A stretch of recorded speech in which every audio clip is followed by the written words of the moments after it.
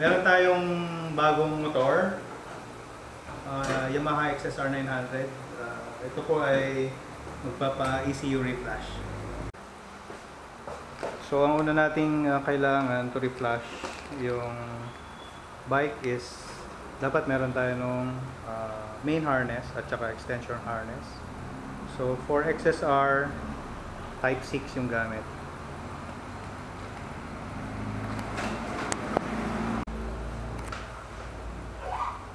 So as per instruction, una tanggalin yung upuan. And then to access the ECU, dapat matanggal yung mga panel.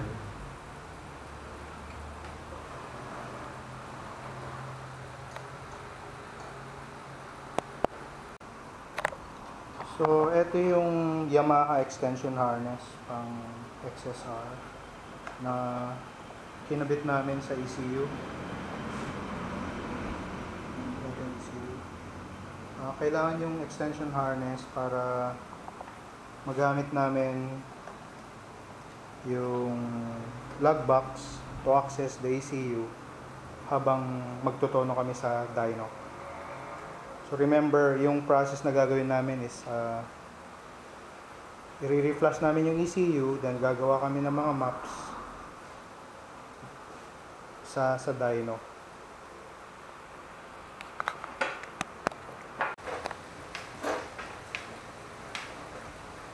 Okay, so ngayon, bago kami mag-dyno, siguro bukas or the next day, kailangan ko muna makuha yung mga data ng stock, yung mga maps, kung ano-ano yung mga stock na settings ng mga fuel map, ignition map.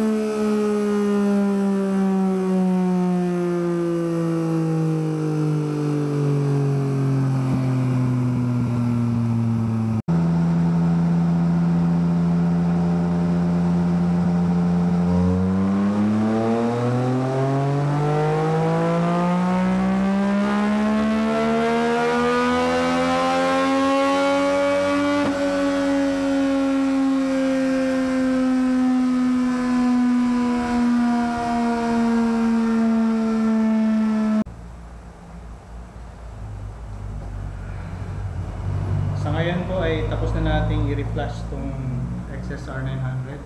So i-check lang natin kung meron siyang mga check engine bago natin i-release.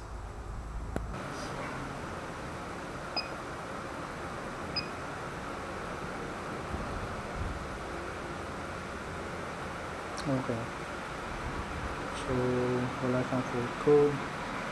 I-erase lang natin yung mga error. Okay.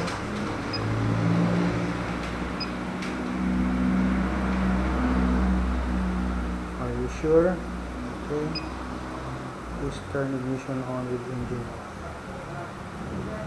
Okay. Okay, so cleared na siya. Ngayon, green na po. No fault code. Wala tayong pending. Wala tayong permanent fault code. Okay, so same thing dito sa dash. Wala na yung kanyang check engine. Okay la.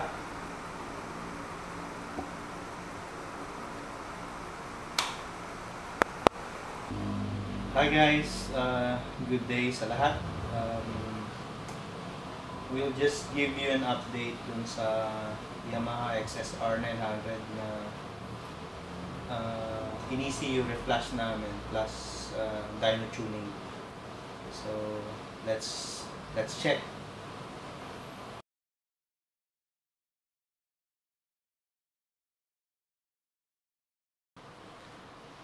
Okay, so bago tayo mag-proceed dun sa dyno result nung XSR900 saka in comparing dun sa spec sheet ng XSR900, pakita lang namin yung kung ano yung mga binago namin, no, dun sa bike nung client.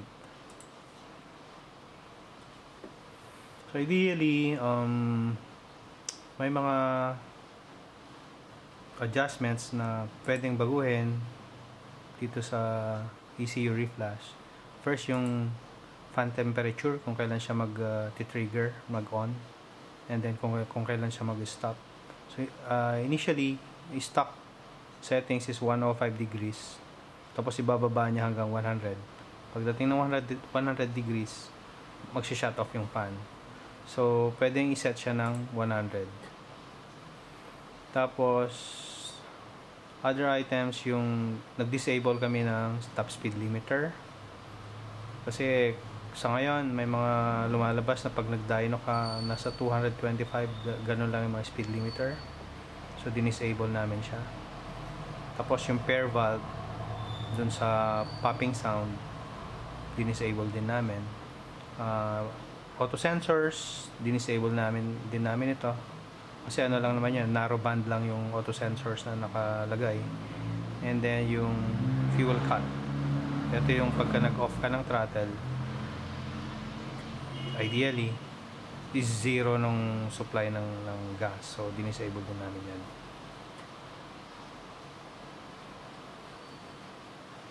Okay, so aside from that, race tools, wala naman siyang race tools. Limiters, nag-set lang kami ng 11.5. Ang stock is 11.4. And then yung ignition maps, hindi na namin ginalaw. Fuel maps, meron dyan yung IAP, TPS. So ideally, dito yung mga ginagalaw namin, IAP, TPS, yung mga fuel maps. Okay, ignition, ginagalaw yan. Then for the other maps,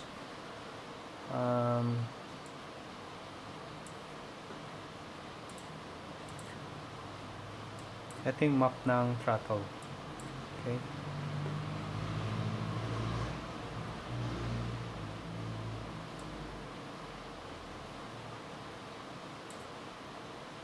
yan yung map ng throttle.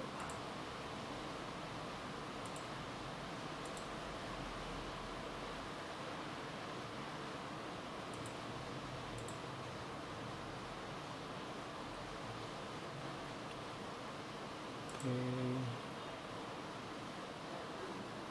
So yan yung throttle map. So yan lang yung mga ibang mga ginagalaw, no, sa ECU Reflash.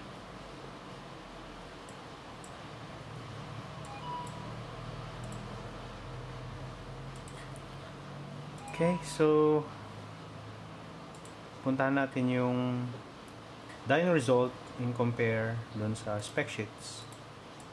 So on paper, makikita natin yung claim on paper na power output ng XSR900 is 102.8 horsepower. This is based on a rear wheel horsepower. So, dun sa dyno results natin, that is based on rear wheel. Kasi etong first tawag dito, eto yung 115 horsepower, this is if I'm not mistaken, eto is crank horsepower.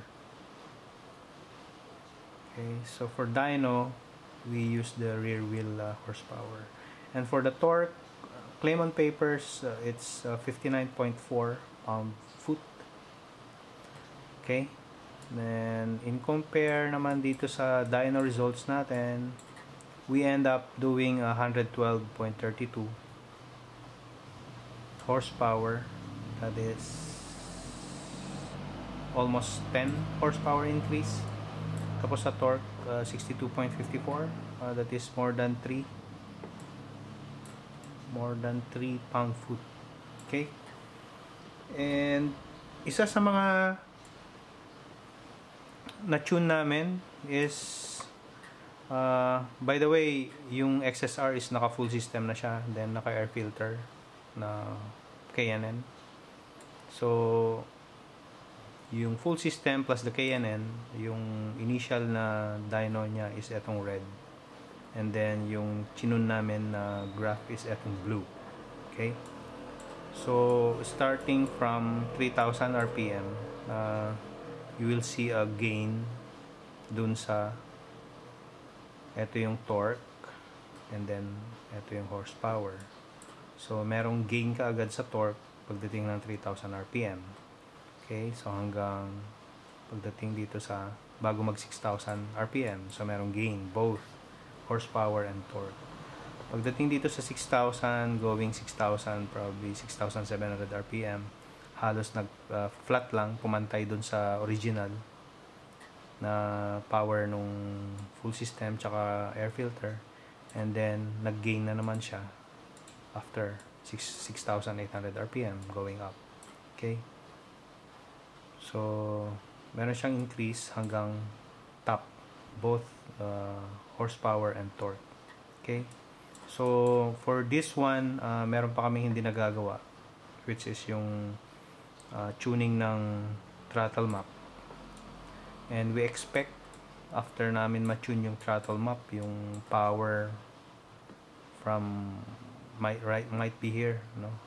Starting 9000 rpm, we would expect a better gain hanggang top. So let's see kung ano mangyayari after our next session ng dyno tuning. Okay, so yan, testing, may gain mula simula hanggang dulo.